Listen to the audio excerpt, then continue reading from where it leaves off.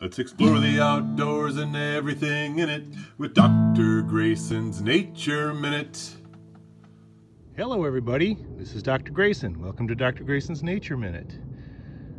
I happened to see this beetle crawling across the trail, and I thought it's a good example where you can see what's called the tripod gait of an insect.